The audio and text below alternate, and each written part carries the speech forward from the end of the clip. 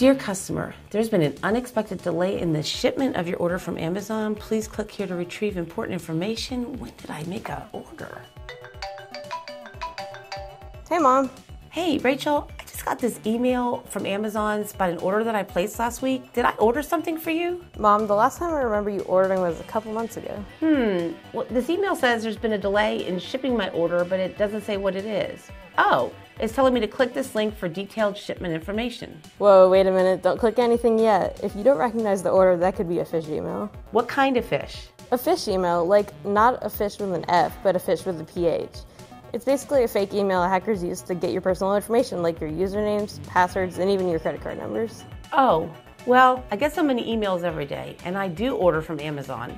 How do you know if this one is fake or not? There's a few things that can tip you off to that. First, look at the email address it's from. Is it from Amazon.com? Oh wait, Amazon's actually spelled wrong. It's ANAZAN.com. What the heck? Oh, nah, that's not right. Man, I should have noticed that. It could be easy to overlook, especially if it's a site you regularly order from. Anyway, now hover the mouse over the link they want you to click. The web address it takes you to should show up. Oh wow. What? Yeah, it shows some long website that's clearly not Amazon, and actually it's nothing I've ever even heard of before. Yeah, that really sounds suspicious, but check one more thing. Okay. What? Is it addressed to you specifically? Like, does it use your name in the email? No, it just says, Dear Customer. See, that's another red flag. If it were really from Amazon or another company you've ordered from, it would probably use your real name, even your full name. Yeah, you're right. I thought it sounded just kind of generic. I'm just gonna go ahead and delete this email. Yep, definitely delete it.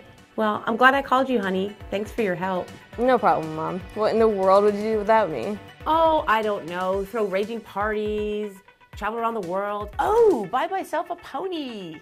Okay, bye, Mom. Have all my money to myself, move to Hawaii. I'm hanging up now. Just because you get an email that looks like it may have been from a company you ordered from before doesn't automatically make it legitimate. And never click on any links included in any suspicious emails. You may be opening yourself up to hackers that just want to access your personal information in your email account. Your best bet is to delete any unfamiliar emails from your inbox and your trash.